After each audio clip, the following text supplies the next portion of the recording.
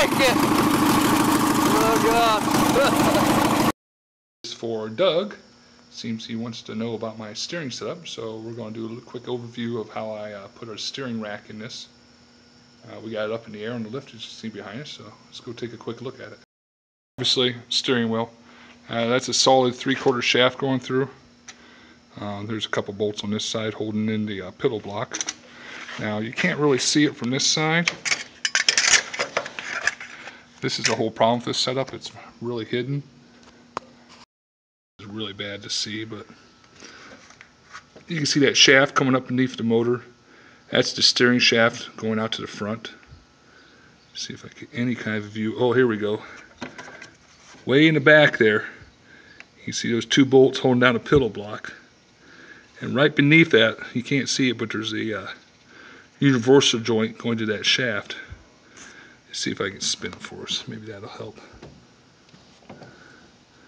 Alright, you can see there's a U-joint right there. And that spins the shaft.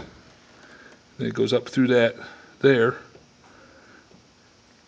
Then obviously, on the other side of this, let's get the light up here. On the other side of that is another pedal block. So there's 2 pedal blocks up here supporting this end of the shaft.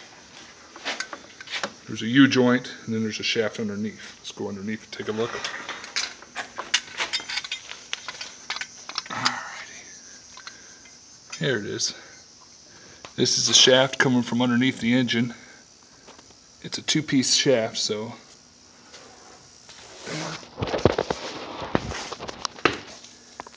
anyway, this is the shaft underneath. You can kind of see where it goes up to that other U-joint and into that first bearing. Anyways, this here is a 2-piece shaft, so you have an outer and an inner. So this here shaft slides inside of this one. And then there's another U-joint, and it goes directly into the steering rack. Now, you see I kind of have it run right through the middle of my belt. So when I do a belt change on this one, I got to pull this bolt off and slide this first shaft up and out of the way so I can get the belt on and off. Fortunately, I have to do that pretty rare, maybe once every 2 or 3 years.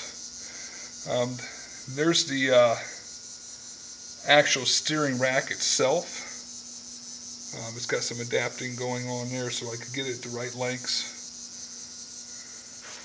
I could probably make it move here. You can see right there, the boots are broken on it. It's had a rough life. But there it goes back and forth. And you can see the mount right here. That is just a piece of approximately 3/8 plate steel with 2 holes threaded for the bolts to hold the steering rack on, and then it's welded up atop to the frame of the tractor. So hopefully that will help him out setting up his tractor, or if anyone else is interested, there you go.